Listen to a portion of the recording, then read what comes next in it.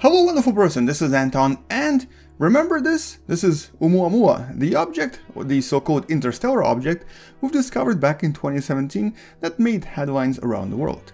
Well, looks like we may have discovered another one of these rocks, but this time much bigger, much brighter, and going way faster. Let's talk about this and welcome to What the Math.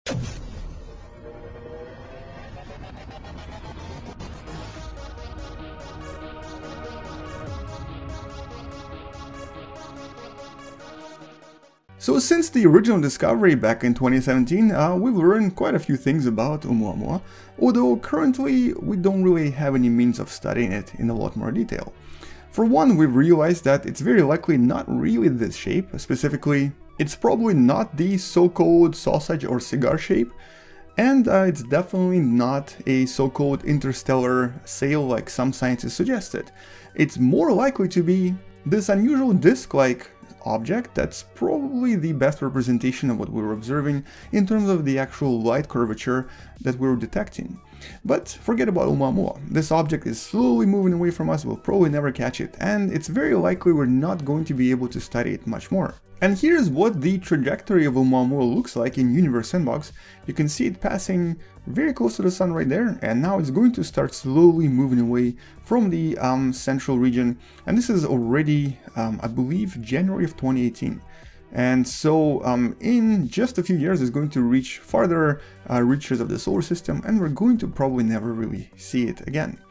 So it just so happens that the new object that was just recently discovered is kind of on the way to this inner system. It's actually still approaching the inner solar system, similar to what you see right here. This is still Oumuamua though, but the object we're looking at is currently being actively studied, and we're trying to see if it's really an interstellar object or if it's just an object that's moving too fast. First of all, here's what a video looks like. This was released only basically 24 hours ago from when I'm making this video, and you can sort of see the object is moving really fast across the night skies.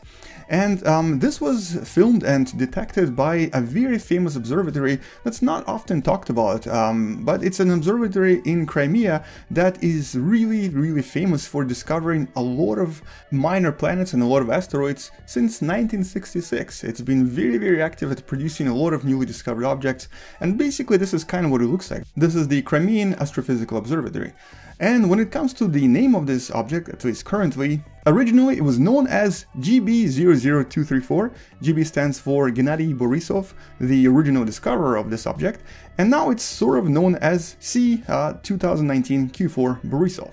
So this might be the next Oumuamua, as long as it's of course confirmed. And by using this orbit simulator from orbitsimulator.com, I can sort of show you the projected trajectory. And so this here kind of shows you where it's going to pass.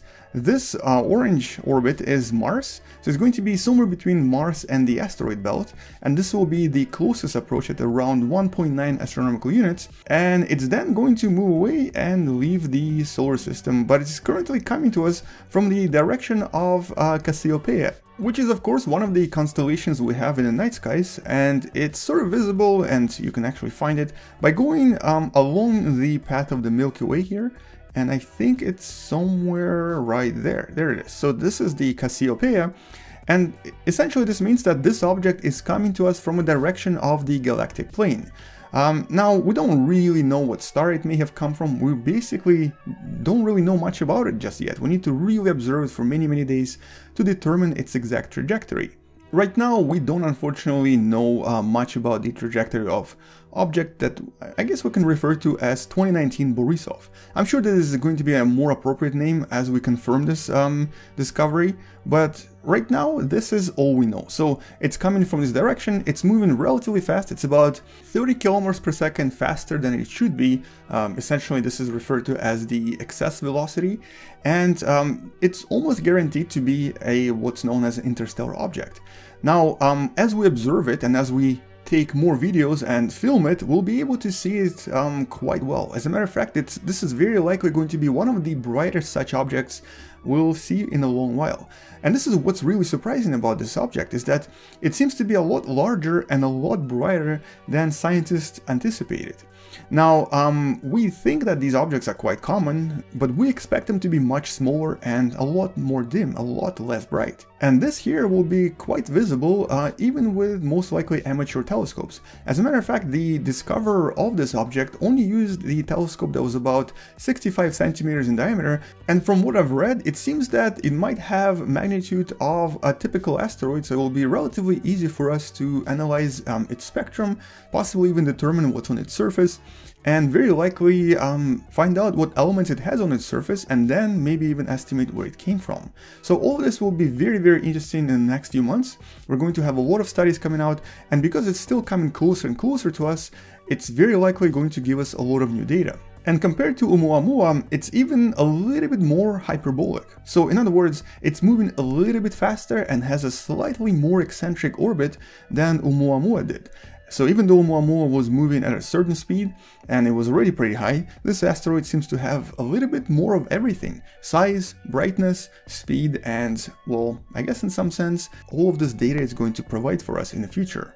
Now, if you'd like to look at the actual data that's being currently collected and that's been officially published on the website known as projectpluto.com, here it is. It's also in the description below, and if you know how to read it, it's basically going to show you what we're learning about it, and all of the information here will be updated pretty regularly. And the best thing about this particular link is that there's a button right here on top that says Orbit Simulator View, which you click, and then you get to explore the orbit of the object itself, and then you can kind of zoom around here and twist things a little bit just to see where it is and its position in the night sky, so that maybe if you have a powerful enough telescope, you can try to find it yourself. Now, I don't really know if it's going to be that easy to find, because it is, after all, a relatively small object, but it's possible that within the next few months, it might be just bright enough for us to see it with amateur telescopes. And by the way, Earth is right here. This is the blue ring, in case you were wondering. So it's not going to be close to Earth, but it is going to pass relatively close to Mars. Although relatively close is a relative term in this case. So here the distance, as I mentioned before, is going to be about 1.9 astronomical units, which is still pretty far away. It's basically double the distance of Earth to the Sun. But until more data comes out and until we learn what's really happening with this rock, where it's headed, and where it came from, all we can do is just maybe look at these simulations and try to figure out by simulating the trajectory and looking at it using computer simulations. Now, we don't really have much more detail about this just yet. All I know is that, well, here's actually the picture of the guy who discovered it. This is Gennady Borisov himself with his custom-made 65 centimeter telescope.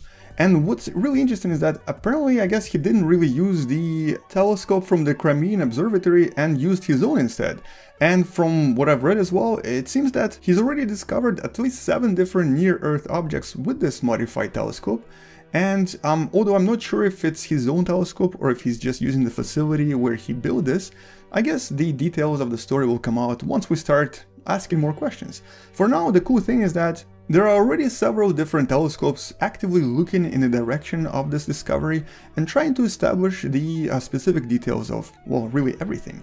So in the next few months, we're going to have a lot of really interesting things to talk about, and it's very likely that we're going to find a lot more of these objects coming from the various parts of the galaxy, and also possibly from the outskirts of our own solar system. And for now, that's all I wanted to mention in this video. Check out the links I mentioned in the description below, including, of course, the links with all of the up-to-date data. And if you do have a powerful enough telescope, you might be able to see this maybe in the next few months or so. On that note, I hope we come up with a really cool name for this. I really hope it's not just a number, because, you know, Oumuamua became famous because of the cool name that it had. Well, at least I think so. On that note, thank you for watching. Come back tomorrow to learn something else, and come back sometime this week to learn about another similar object that came from, most likely, another star that's actually kind of mysterious and somewhat interesting in many different ways. Anyway, we'll talk about this in a future video, so do come back, subscribe, and share this with someone who loves learning about space and sciences. I'll see you tomorrow, space out, and as always, bye bye.